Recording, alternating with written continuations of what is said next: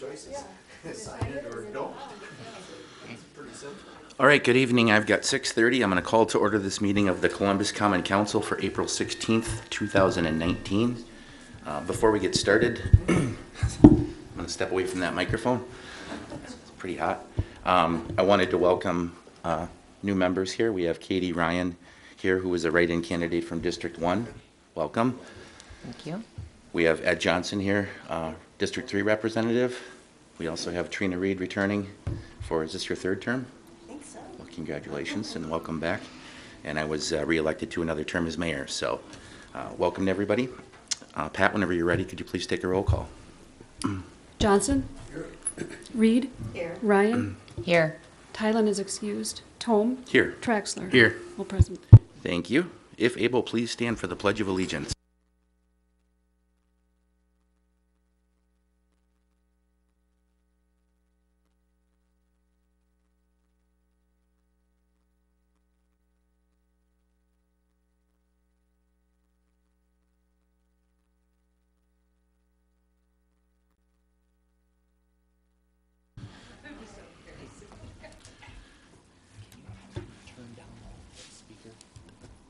This meeting has been noticed in accordance with state statutes and local ordinances.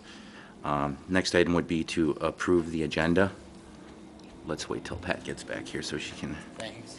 unless there's any alterations or deletions to the agenda.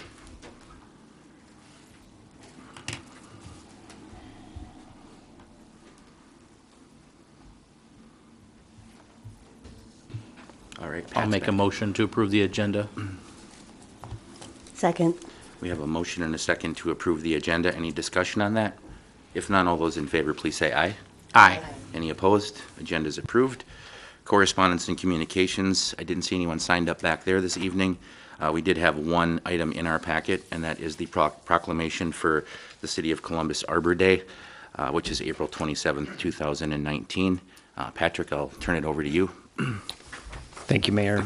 Going to read the proclamation for us. I guess it's a little bit of practice because I'll be reading it at the Saturday event for Arbor Day.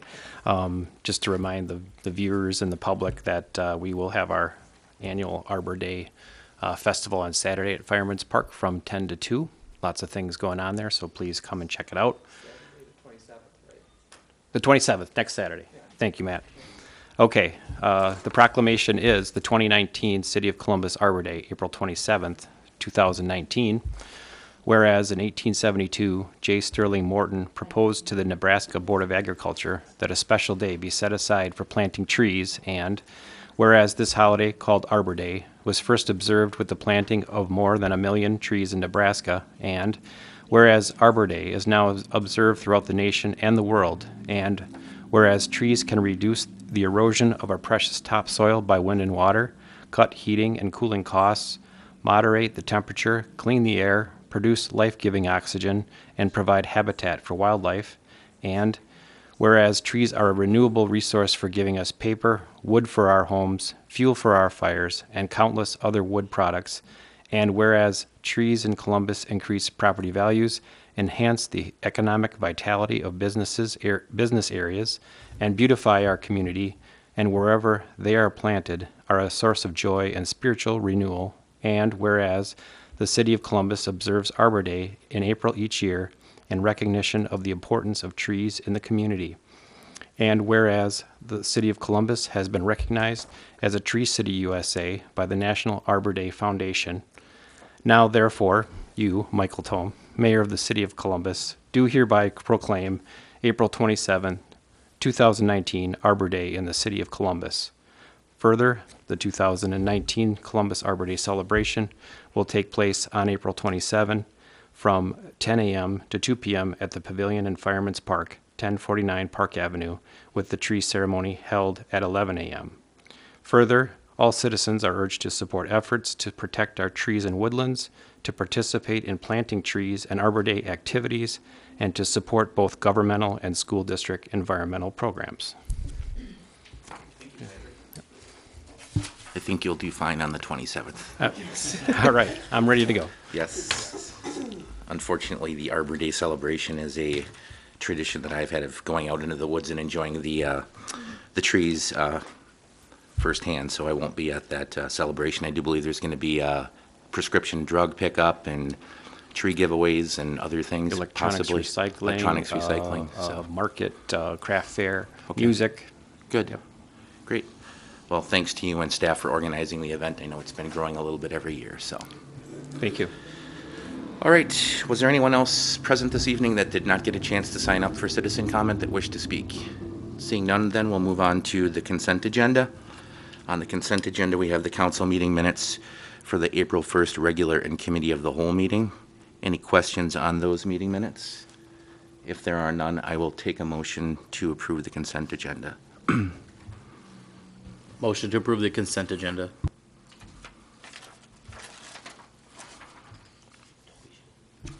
Second. We have a motion and a second to approve the consent agenda as presented. Any discussion on that? If none, all those in favor, please say aye. Aye. Aye. Any opposed? Consent agenda is approved. On to new business number 1. That is to take nominations and elect a city council president. Traditionally, we haven't really established a normal process. We can do whatever the council would like, but I think the best way to start the process is to take nominations. Open the floor to any nominations. I would like to have as my first official council act be to nominate Andy Traxler as council president. All right, we have a nomination for Andy Traxler. Trina? Oh, I'm a second. I was going to also nominate. All right, we have 2 nominations for Andy Traxler. Are there any other nominations for council president? I would also like to nominate Okay. Andy Traxler. I think we're probably pretty good there. Let's see. All right, unless there's any further nominations, all those in favor of appointing Andy Traxler to be their council president for the second year or second term, please say aye. Aye. Any opposed? Congratulations, Andy. Thank you. I was just really glad I don't have to have Pat find my old name tag. So, I'm glad we didn't have to do a coin flip or anything, because that's been done. Congratulations, Andy. thanks. You can keep the keys to the jet and the secret island. All right, on to number 2 then. Consider and take action on a Class A alcohol license premises description change for Columbus Pick and Save. This was reviewed at the committee of the whole. I don't think there were any concerns. I personally really like the level of detail as far as the premises description and the changes they're asking for. We've got the premises description attached to the application and also a site plan. I don't have any concerns. Does anyone else have any questions or concerns about this? I did have a question. Yep. I just know that when you're in the facility, they typically scan the IDs. Is that same process going to be followed in the parking lot? Just a, I don't know that we have a representative here, but I think legally, I mean, they're selling alcohol. That's not really part of the premises description. They're still going to have to do that on their end. I'm assuming if they're doing online sales, that's all going to be verified if you're paying for it ahead of time. right. All right. Good question, though. Ed? I have a question when the period is, because per the renewal application, it's 7/1/19 to 6/30/19. It doesn't seem like it's going to work real well. And should the license requested type be filled out or not? But those seem like clerical errors, but caught my eye.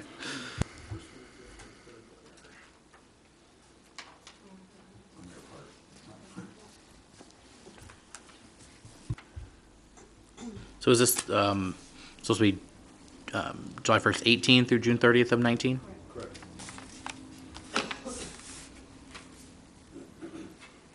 Okay. What was the date, Andy? July 1st of 18, Ending in, June 30th, 19. okay, So they'll just be up for their regular renewal. okay. And the license type for that, Pat? Class A. Class A liquor? Okay.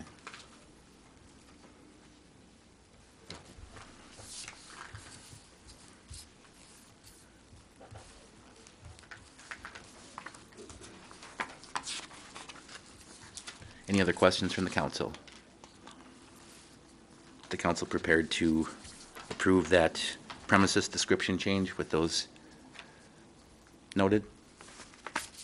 Yeah, I'll make a motion to approve this Class A alcohol license premises description change with our newly found edits of the date of being July 1st, 2018 through June 30th, 2019, and Class A beer and liquor.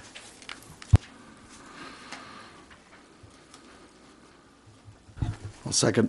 All right, we have a motion and a second to approve the Class A alcohol license premises description change for Columbus Pick and Save with the notes recited by Andy. Any further discussion on that? If none, all those in favor, please say aye. Aye. Any opposed? Motion passes, thank you. Number 3, consider and take action on the CDBG closeout program. This again was discussed at the Committee of the Whole meeting. I believe the consensus was to go with option 1 in the summary to close the CDBG close program and to do the buyout of the receivables, which is $36,630.41. It was identified that we could use general reserve or undesignated funds to pay for that, which would give greater flexibility to the CDA to revise a loan program and begin that sooner. Trina, did you have a question? Just a quick question. I hate to keep asking. Approximately how much in funds would we then have control of if we do the buyout? I see the current closeout total. Is that the amount we would likely have control over for future loans? That is the amount that would be essentially held for us for 2 years for us to apply for. So that's what that total would be. So that $423,820.61 would be held for the city for 2 years. We would have to apply for it for a grant that would be eligible under the CDBG programs. Thank you. I was just looking over the eligible options, and some of them were listing numbers like a maximum limit of $3 million, and I was assuming we didn't Yeah. have access to Well, that but that would range. be the total amount that you could get from that program. The total grant for those programs max out at $3 million. So obviously we wouldn't get there with our total. So, yep.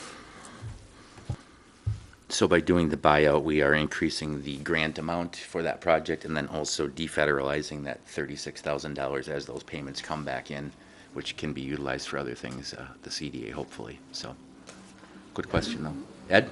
When would they be eligible for us to start making grant applications? As soon as we turn in our closeout paperwork. So we would have to fill out, there's an application form, and then we'd have to give them a check for our cash on hand. And then once that's accepted, theoretically, the next day, we could submit an application for that grant. So theoretically, we could say, as soon as we submit it, this much money could be eligible for some of these 8 projects in Correct. this fiscal year? Correct. Yes. Okay, very good. Or next fiscal year, but correct, in the upcoming 2 years. Cool, thank you. Trina? Sorry, one more question. Would we lose access to any grant options after 2 years? Yeah, we that's the kind of the carrot to turn over our money is that we'd have 2 years to get these funds. So we need to find a project. I shouldn't say we need to. We will find a project within 2 years to spend these funds. That won't be hard. So we'll find a project. All right, thank you, Matt. Yep. Any further questions while Matt's up? I see none. Thank you, Matt. All right, unless there's any other questions, I'll entertain a motion to take action to approve the CDBG closeout program, which would be buying the receivables in the amount of $36,630.41. So moved. Second. All right, we have a motion and a second to approve the CDBG closeout program. Any discussion on the motion? If none, could we please take a roll call on that one, Pat? Johnson, Aye. Reed, Aye. Ryan, Aye. Traxler, Aye. unanimous. Thank you. Item number 4, consider and take action on a monetary donation by the Merle Gunther family for the purpose of upgrading the electrical system at the Fireman's Park Pavilion. This was brought to the Committee of the Whole by Carolyn Fredericks from HLPC to talk about these projects. It looked like the preferred contractor or selected contractor out of 3 bids was Power Plus Incorporated to do the electrical upgrades there. I think what I asked Patrick to do is just to break these into 2 separate agenda items. So we are first accepting the donation and then basically approving the contract award, just so it's a little bit cleaner. Does that make sense? Are there any questions? Carolyn is here. If there are no questions, I'll entertain any motion from the council. I will, what's the first step you need to accept the donation? Yep, number 4. I would move that we accept the donation for from the Gunther family for the electrical system at Fireman's Park Pavilion. Second. All right, we have a motion and a second to accept the monetary donation by the Merrill Gunther family for the purpose of upgrading the electrical system at the Fireman's Park Pavilion. Any discussion on that motion? If none, all those in favor, please say aye. Aye. Any opposed? Motion passes. Thank you. Then it's companion number 5. Consider and take action to award Power Plus with the contract to upgrade the electrical system at the Fireman's Park Pavilion. This is just basically approving that selected contractor. It looks like that was in the amount of $4,840. Carolyn's signifying that's correct. Any questions on this part of it? If there are no questions, I'll entertain a motion from the council to approve that. I'll make a motion to award the award the contract to Power Plus to upgrade the electrical system for the amount of $4,840. Second. I have a motion and a second to award Power Plus the contract to upgrade the electrical system at the Fireman's Park Pavilion. Any discussion on that? If none, all those in favor, please say aye. Aye. Any opposed? Motion passes. Thank you. Number 6 is, again, another 2-step process. Consider and take action on a monetary donation by the Merrill Gunther family for the purpose of funding a utility sink on the 2nd floor of the Fireman's Park Pavilion. Again, this first part would be accepting the donation, and then the companion number 7 would be to award the contract to do the work. I did have one question just for clarification, and I'm sorry I didn't ask it at the Committee of the Whole, but I noticed in the notes it says we chose the vintage style deep utility sink from ReadyStore.com, and I don't, just by looking at the information, it doesn't say which sink that is. Is it the one that's $1,305.48? Yes. Okay, all right, That is correct. okay. Thank you, Carolyn. And then, Go ahead, Ed, sorry. who's going to do the rebuilding the wood counter area and shelving that are in that? We'll hire a contractor. HLPC will be paying for that on our own, Oh, just to have it redone, so we'll be hiring a contractor, and then we'll be coming back with that. All right. Just, if I can take a moment, I've attended a couple of HLPC meetings, and I'm very impressed with the hard work that you and your commission do and the process that went into this. So I just want to give my kudos to you for that. Well, thank you very much, Ed. One more question, Carolyn, Sure. then too. Is the Merrill Gunther family going to be paying for the cost of the sink as well? Yes. Okay, all right. It just, the invoice that we have, or the estimate from Wright Plumbing is just for the installation. It says that the owner would be supplying the sink and faucet, so I just wasn't sure if that was a cost that HLPC was going to contribute to, or if it was from this donor.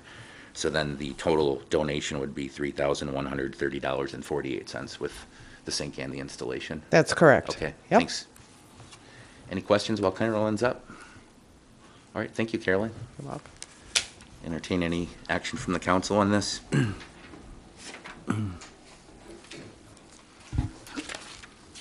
I'll make a motion to approve the monetary donation by the Merle Gunther family for the purpose of funding a utility sink on the second floor of the Fireman's Park Pavilion.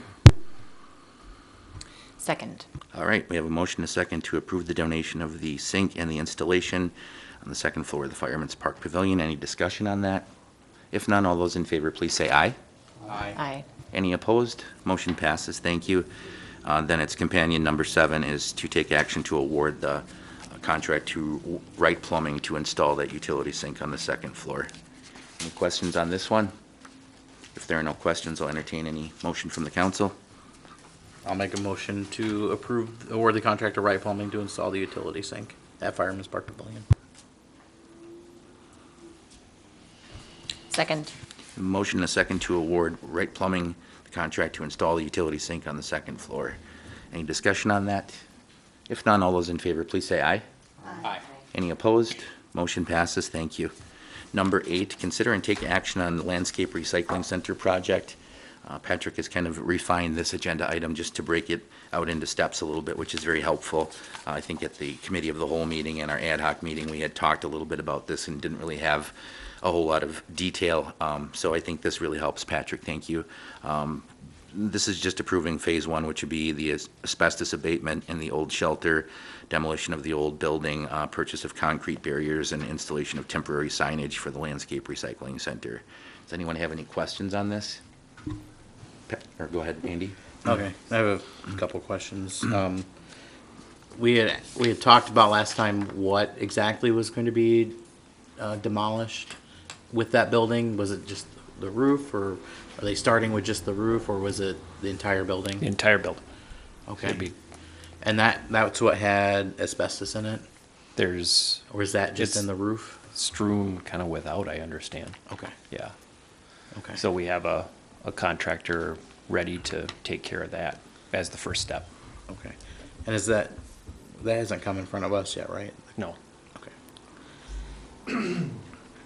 And then, what's the plan? Now, what are you gonna do with all the stuff that's already been dumped out there? Well, we start segregating? it's the brush. That's the main stuff that's out there. So we'll have to kind of, I think, work on that. Maybe move it to the side until we do the grinding, the first grinding.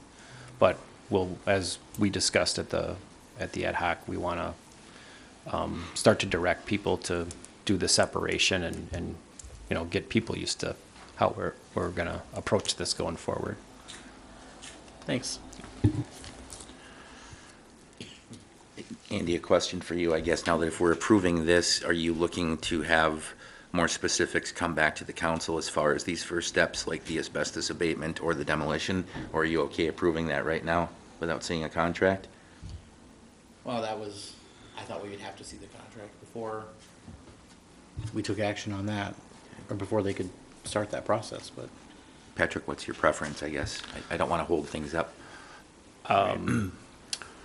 Well, I wanted just to get, support for these actions, the first phases of the project. So, Okay. if we can bring back the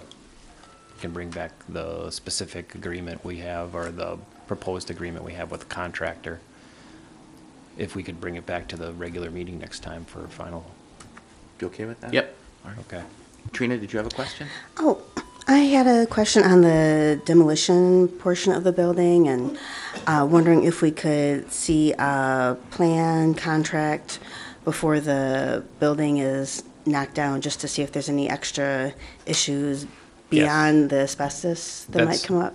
That's in the plans as well. It's just we're acknowledging the method for phase 1, so then the details are coming back. As we have that support now, we can bring back the nuts and bolts of it, so to speak. Okay. All right. Sounds good.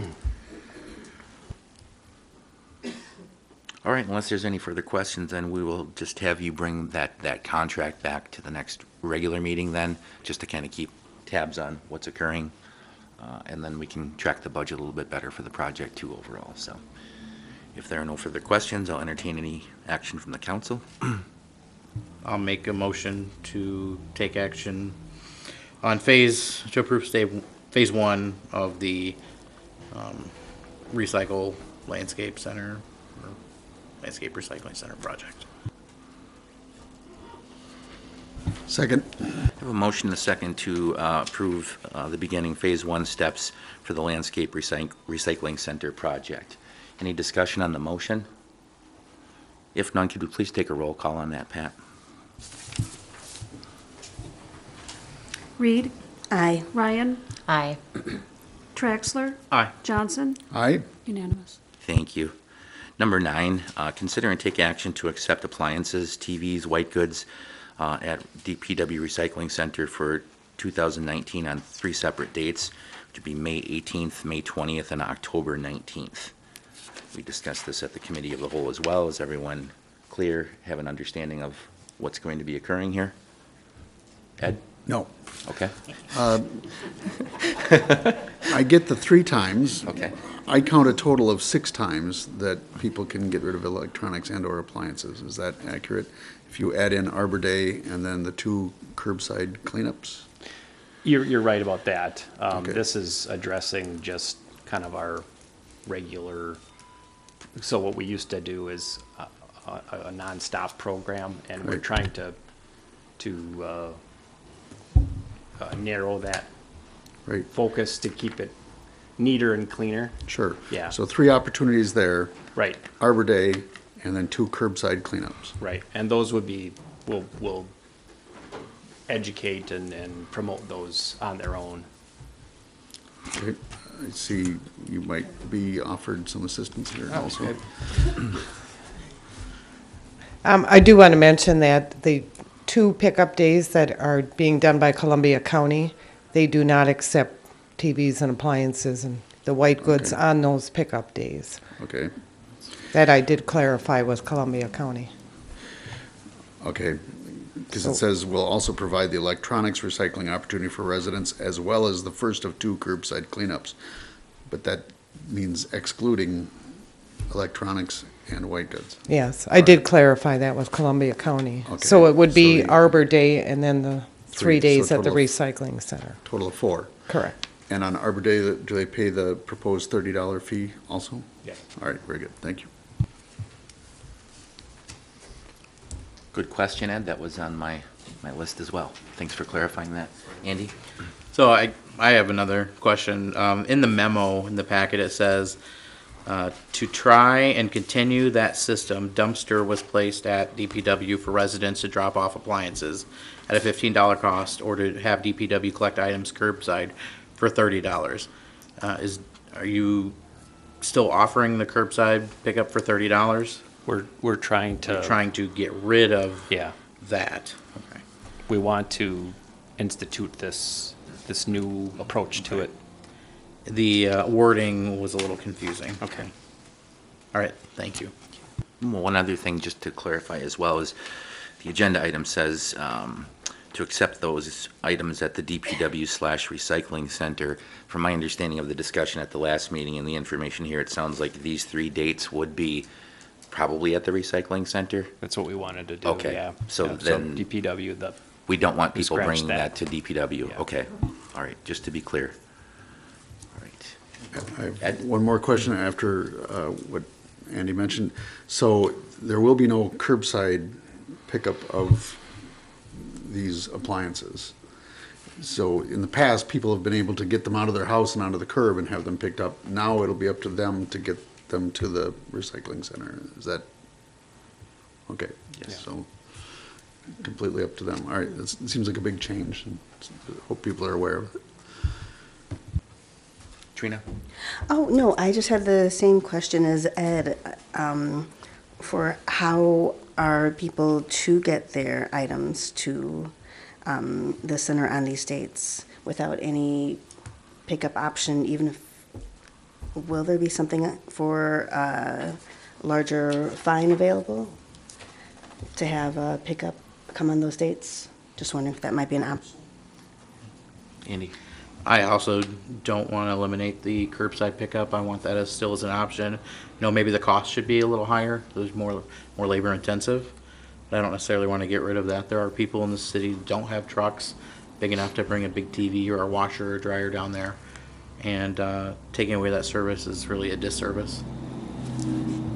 Well, we haven't been presented any information here, but I guess I would ask Carolyn how much that service was used. How many pickups were we doing, on an average over the past couple of years as far as coming to the property and picking up an item? As far as an average, it really just depends on the resident, but I would say it certainly is a service that is used by our residents. I think I'd kind of agree. I'd hate to see that service gone completely because there are a lot of elderly residents or people who do not have trucks or trailers or a way to get it down to the center. So I would say it would definitely be worth keeping the curbside. Typically how that worked, if they brought it down to Public Works, it was one set price, and that was for white goods, TVs, couches, any of that kind of stuff. And then to do the curbside pickup, meaning we would have to use our Public Works equipment and our manpower to go get it and then bring it back, it was doubled the amount, so there would definitely be a higher cost on the curbside pickup, but a lot of residents did like that option as well. Okay, thanks, Carolyn.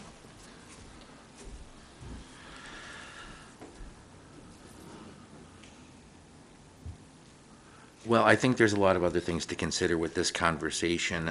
If the council decides they want to continue that curbside pickup, because are you going to have curbside pickup for 3 days out of the year? Or are you going to be doing it every day? And if you're not doing it just those 3 days, you're going to be storing those items somewhere. I think those are discussions we need to have. I think this storing white goods is different than storing televisions. I think there's maybe a larger conversation we need to have about that. Andy? Yeah, I was actually going to say, in the proposal here, and it's not asking us to eliminate that, so it's just asking us to offer 3 dates for those pickups. So I think we should take action on what's being presented and also then discuss just to make sure that we are going to still offer this service and how we can offer it. Sure. So with that said, I'll make a motion to, I want to read this right, to accept appliances at the recycling center for 2019 on 3 dates as listed: May 18th, July 20th, and October 19th. I'll second the motion. All right, we have a motion and a second to accept the appliances, TVs, white goods at the recycling center for those 3 dates. Any discussion on that motion? If none, all those in favor, please say aye. Aye. Any opposed? All right, and if we could maybe bring a committee of the whole discussion back to kind of finish off those details. Yeah, appreciate the input. Okay, thank you. All right, number 10, consider and take action on proposed disposable assets from the senior center. This is going through the asset disposal process. There is a list of items that the senior center would like to donate or auction off or get rid of. So they're going through the process, and the beginning of that process is submitting a list of those items to the city council. Didn't seem like there was a whole lot of questions from the council at the committee of the whole. If anyone's looking for a used piano or organ, here you go. Here's your chance. Any questions from the council on this? If there are no questions, I'll entertain any action from the council. I'll make a motion to approve the proposed disposal assets list from the senior center. Second. All right, we have a motion and a second to approve the proposed, or the disposable assets from the senior center. Any discussion on the motion? If none, all those in favor, please say aye. Aye. Any opposed? Motion passes. Number 11, consider and take action on applications for operators licenses for July 1st, 2018 to June 30th, 2020. We did have a updated list at our desks this evening with some additional names. So the current list should be Melissa A. Parker, Lori A. Brown, Joseph R. Leonard, Rebecca McGee was added, and Gwendolyn Carlson was added. Any questions on this? If there are no questions, I'll entertain any action from the council.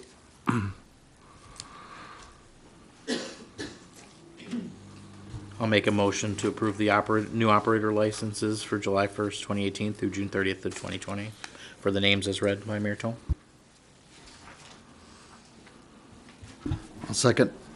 Have a motion, a second, to approve the 5 operators licenses as read. Any discussion on that?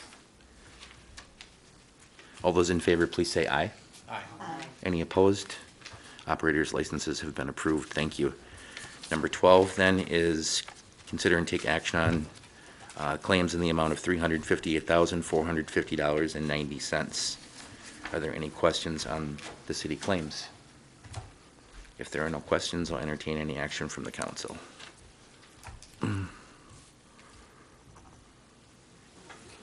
Make a motion to approve the claims in the amount read.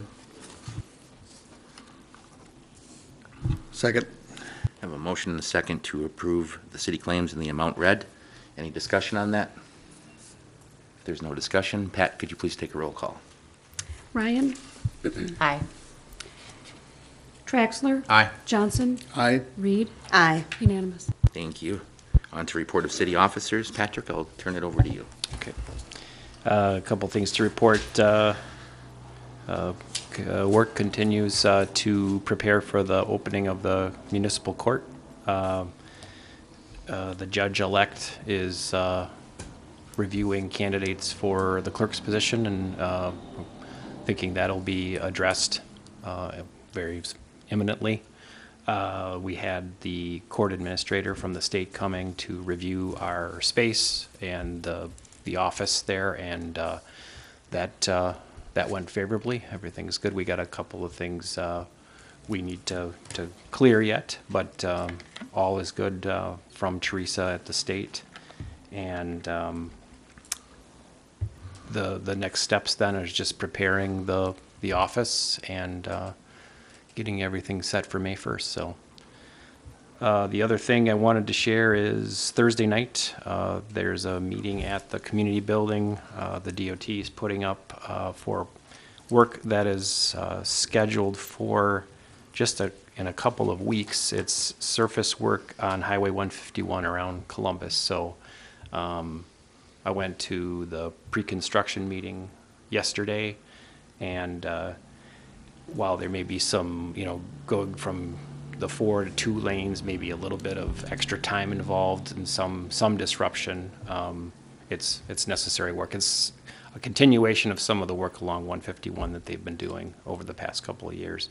But if anybody is interested and has questions, the meeting's at 5:30 on Thursday at the community building.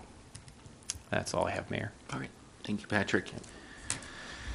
Oh, I had a few things. Kind of a last-minute reminder for the Roadmap 2050 online survey.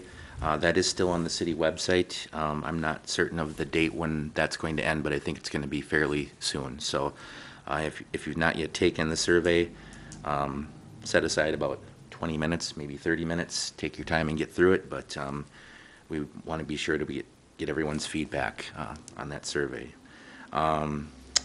I sat with Clerk Gable last week, and we went over the boards, committees, and commissions and tried to clean that up a little bit. The current vacancies that we have right now, from my understanding anyway, that there's a vacancy on the Board of Review currently, the CAAC Advisory Board, the Cable Commission, the CDA, which is the Community Development Authority, the Plan Commission, the Senior Citizen Advisory Board, the Tourism Commission, and the Zoning Board of Appeals. Those all have a current vacancy right now.